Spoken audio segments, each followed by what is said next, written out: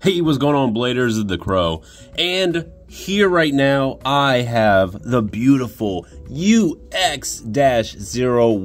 DranBuster. This is the new UX line in the Beyblade X series.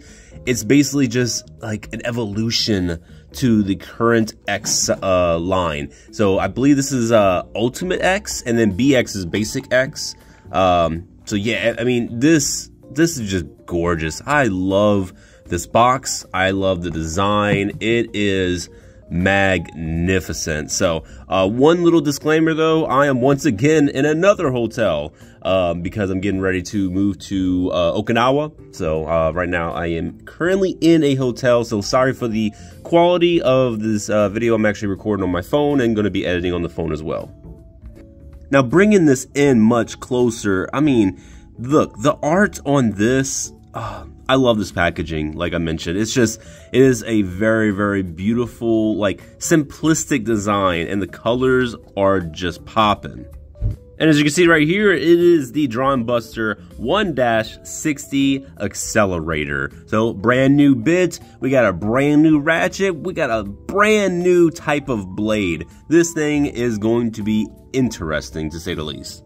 And if we go up here, we can see that X is the one that is utilizing this blade. So basically his new upgraded Beyblade. But yeah, it is going to be an attack type and a right rotating spin blade. And now for the blade, you can see it has immense high attack, but relatively low defense and endurance. But it basically is going to be a design that is specializing in knocking away opponents with a single blow with its large protruding attack power. So with like the large areas that it has right here, I think it's probably talking about this one, this one protruding area. That's what the attacking, like the immense attacking point is going to be. Now for the ratchet, it is going to have that 1 point and then 60 height and immense attack power, 17 total. But pretty much durability is going to be like really low, but I mean defense is relatively good. But basically the point of this is to use a single blow for its attack performance.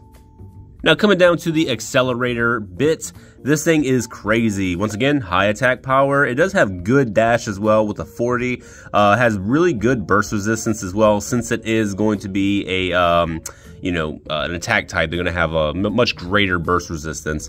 But basically the X-Dash performance has been enhanced that can combine a single shaft tip and large gear. That basically combines a single shaft tip and large gear. So it's very, very round, large, and it basically enhances the X-Dash capabilities. And here you're going to get a ripcord launcher. Now for the price, I paid 1,780 yen, but it is going for 1980, which is about $13 USD. So I personally wouldn't pay more than like 20 bucks for this. Hopefully in the US market, it is not going to be grossly overpriced on some of the third party sites. But hey, Hasbro's coming out pretty soon with their line. Hopefully this will hit the Hasbro market relatively soon.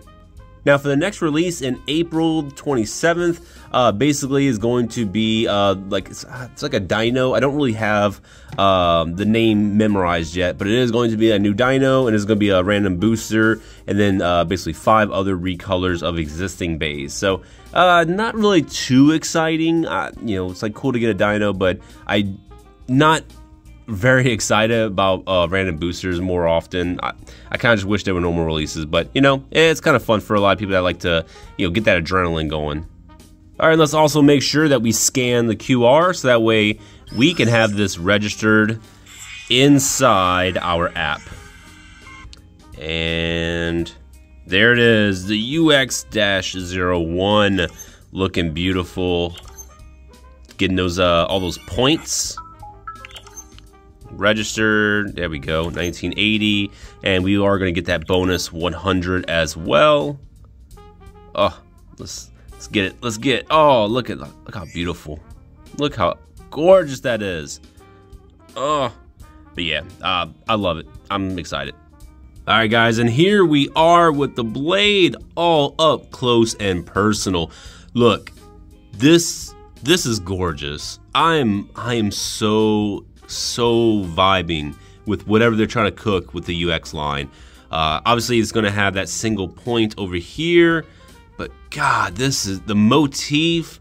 These like little crystal, like I don't know what they're really supposed to be. Like they have the X etched in them, but I don't know if it's supposed to represent like just a foot of a dragon or something. Kind of looks like a foot with the 3 toes over here, and then I guess like the back heel. So kind of just looks like a foot. But man, I am just vibing with this. But I think this is just the sticker. There's no glass. Yeah, it kind of just seems like the sticker is now vulnerable. Not too sure how I feel about that, to be honest. Yeah, I kind of wish it was like a little plate or something that was like right over to protect it. But hopefully this really shouldn't get damaged. But let's look at the underside real quick. Yeah, definitely changed. It looks like it did change quite a bit for how the placement is of all the screws. But yeah, this is crazy. I'm loving it. It's just like it's so like I don't know. I don't know. It's a weird design. The more I look at it, it's so crazy. It's almost like a spaceship. But yeah, I'm just loving all these points. It's relatively smooth, like in the sides over here. It's not very pointy. But I imagine during the rotation or the right rotation, this is. Hopefully it protrudes out enough, but it should like hit pretty hard, even here on this side. So that's what I'm imagining. They designed this for a reason, for immense attack, and hopefully that is going to be delivering. But I'm loving this little X etched in right there at the bottom. Now here we are with the 160, so the 1 point is a massive 1 point, but it has this clear blue and it's like 2 complexions. I love it. I love it. There's not much else to this. I mean, it's just a 60 height, but the one point right there is just, it's pretty crazy. And then here's the accelerator bit. So it's essentially a crazy, like low flat, I would say. Yeah, just like it's a more intense low flat. I'm vibing with it, man. This is beautiful. It's a little fatty right here, so pretty excited to see how this is going to perform. The Phoenix right now is still, in my opinion, one of the best attackers in the game. So I'm wondering how the competition, the meta is going to shift with bits like this and just the overall blades like this. Phoenix to me is still the best looking Beyblade that they have ever produced in the X line so far. But performance wise, hey, we're gonna see, man. We'll see how it holds up.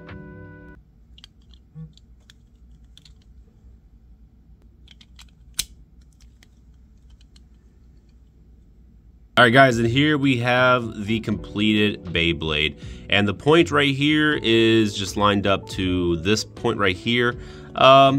So yeah, I mean, it's pretty cool. I guess this is the, I don't know, I'm guessing this is the side that wants to make impact because it's gonna have lower clearance over here. So it obviously doesn't want to hit the ratchet. So this is probably the main impact point. That's my my thoughts. So whenever it tries to like attack, it's not getting this caught up in it. I mean, it's weird, man. The whole thing is just really weird, but aesthetically, this looks absolutely beautiful. Just, there's not enough words I can use to just describe how much I'm loving this. I'm not actually loving that white coloring kind of showing through. It kind of, yeah, I don't know. It looks weird. I don't like that. But outside of that one little tiny issue, this is a very good blade. So, what else are we gonna do? Let's go ahead and do some testing. Actually, I forgot, before we do the testing, we do actually have a new launcher. Yeah, basically just a ripcord launcher. It's gonna be blue. That's not really much else going on with it. I mean, it looks exactly like every other, but it's gonna also have the blue ripcord. So pretty much gonna be the same as every other ripcord. Nothing else is going on with this, but cool. I'll go ahead and use this. Feels pretty, I don't know, feels weird. Like it's a little tough. But hey, we'll see how it works in the performance. So we're gonna have a quick battle against the Hell Scythe, which is going to be on a geared needle. I think it's a 360. So yeah, just see the performance and how it stacks up against a stamina type. 3, 2, 1, go shoot!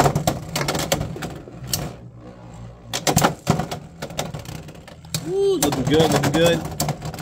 But the stamina got it. 3, 2, 1, go shoot!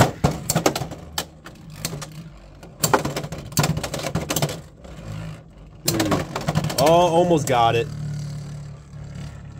3, 2, 1, go shoot! 3, 2, 1, go shoot! Oh my God, it got the over finish on itself. Man. 3, 2, 1, go shoot! Wow. It basically just, you know, shot itself out of the arena. Well, alright. So I don't really know what to say. I mean, ripping them both simultaneously. This is my personal stamina build that, you know, I made myself. Yeah, I mean, this thing has carried me through a lot of tournaments. So I don't know if it's just because, like, I built this really well or I'm doing something weird. But, yeah, this really wasn't getting the edge on this guy. But, hey, let's go ahead and try something different. Here we're going to pit it off against the Phoenix Wing, which is basically going to be a 560 and a gear point. Hopefully we'll get some good battles out of this one. I'm not really too certain, but I mean, even comparing them right here that I have them both, I mean, it's really like, I don't know, I always have the favoritism with the Wing because I just think it looks way more stylish. The colors are just popping. This, because it isn't painted, the metal is still just metal, and it's really, really dull, not actually like shiny or anything. Yeah, it doesn't really stick out as much as the Phoenix Wing, but I mean, still, you could tell like pretty much the end of the peak of the BX line and the beginning of the UX. I mean, yeah, it's pretty crazy. 3, 2, 1, go shoot! Ooh. Wow, looks like the Phoenix might, yep, Phoenix got it. 3, 2, 1, go shoot! Alright, look at that. Come on, come on. No, it's not getting the edge. No. 3, 2, 1, go shoot!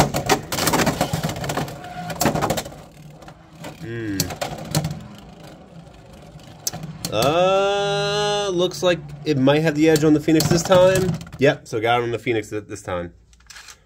3, 2, 1, go shoot!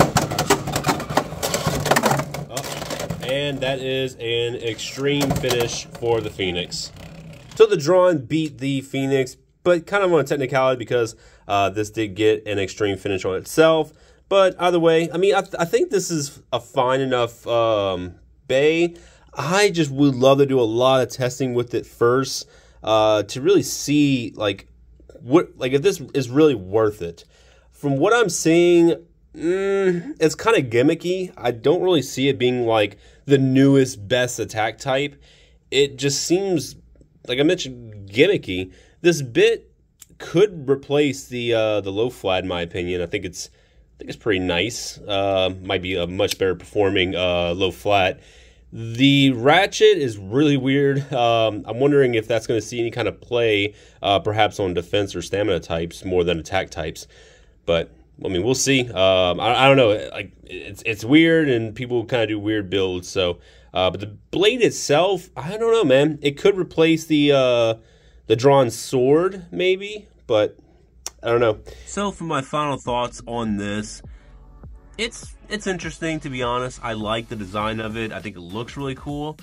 I haven't done enough play testing to really determine if it is going to be a viable attack type or if it's even replacing the current attack types in the BX line.